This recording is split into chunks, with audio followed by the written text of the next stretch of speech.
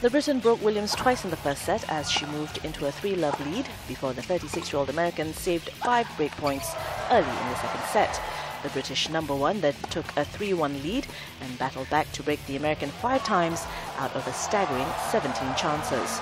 Now refusing to go down without a fight, Konta battled back on 3 occasions on her way to sealing the victory at 6-4, 7-5 shortly after midnight. The world number 11 will play Caroline Wozniacki in Saturday's championship match. In the men's singles, Roger Federer saved 2 match points in a thrilling win against Thomas Berdych before reaching the semi-finals with a 6-2, 3-6, 7-6 victory. Federer broke the Berdych serve twice to claim the opening set comfortably by 6-2. The 35-year-old Swiss was broken when serving for the match at 5-3, in which Berdych further led 6-4 in the tiebreaker. However, the Czech gave up 2 points and Federer blasted a superb ace to get in front before a double fault from the Czech ended the contest.